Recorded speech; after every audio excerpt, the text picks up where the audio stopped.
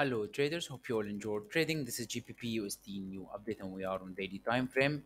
Daily time frame, very bearish candlestick, this engulfing bearish candlestick. The price moved to upside to make all traders to enter a buy trades and then back to take all stop losses. And as I shared at the beginning of the week, I have a short entry from here. It closed and now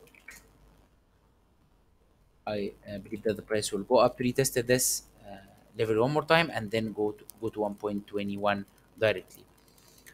This was a fake out breakout.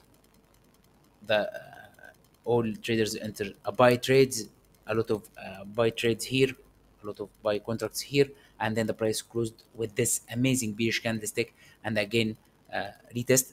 Uh, I can enter from here, but I want to see this daily closure. So now I think the price will go to retest and then continue to downside. Hope you all benefit from this analysis. Trade safe and have a nice day.